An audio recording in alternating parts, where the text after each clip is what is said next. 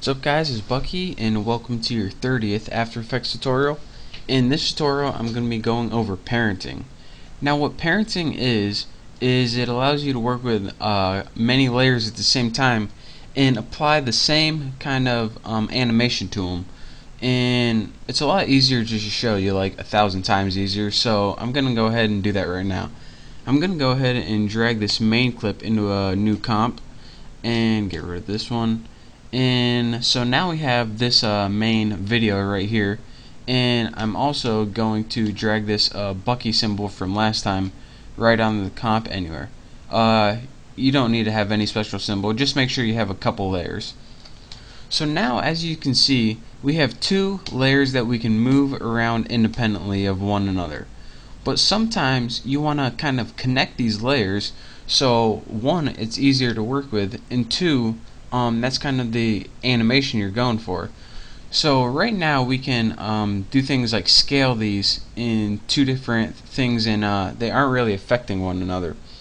Well, when one thing is the parent of another thing, it takes the same attributes of its child. So for instance, say we have this Bucky layer right here.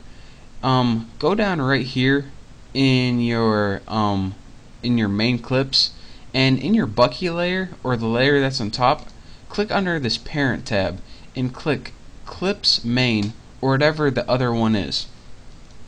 And what happens now is whenever you edit this main clip, or the parent of it, then the child changes as well.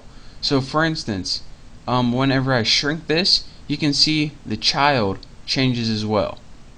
And that is pretty much what parenting is. And it's not only the scale of it, but also if I transform any property, such as, again, the position, the scale, even the rotation, then the child changes along with it.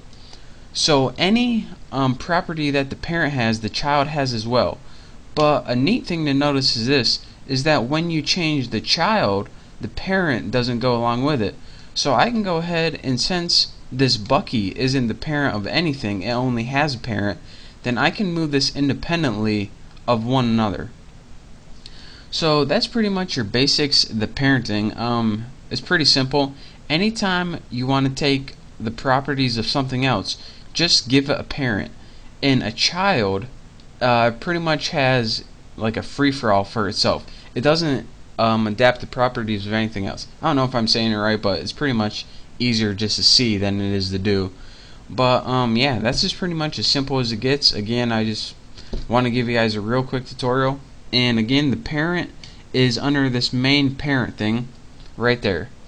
So I hope you enjoyed watching your tutorial on parents. That's probably all I'm going to be going over for parents. In the next tutorial, I'm going to begin animating text. So I will hope to see you then. So don't forget to subscribe, and I will see you next time.